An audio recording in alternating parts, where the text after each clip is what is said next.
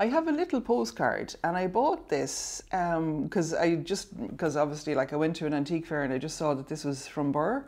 But what was unusual was when I flipped it over.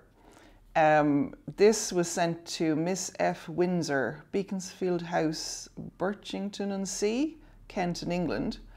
And when I was reading it down along, I just read a little bit of it. It said, "Dear Fries, received your letter yesterday. Yes, I'm beginning to get settled down again now, and I'm getting over the loss of the boys.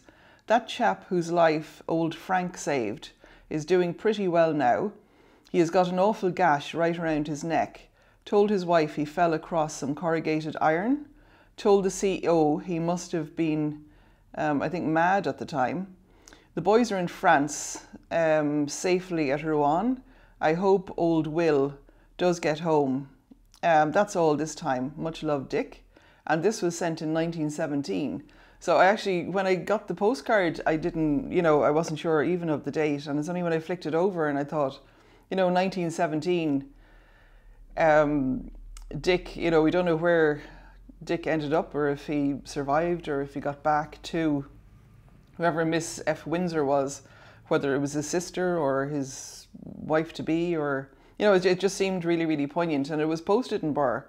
So I'm just assuming that with the barracks in Birr, that's where Dick was stationed, and he was sending this over just to give an update.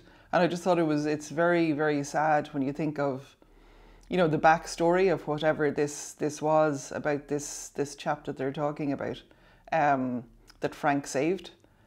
I don't know if that was, during a war, or if this was back in the barracks, or, whatever. So I just thought it was really interesting that you go from something that you picked because, it's kind of, I picked because it was pretty in the front, and then you discover that there's a life story on the back, that thinking of the time that was in it, that, could have been particularly tragic,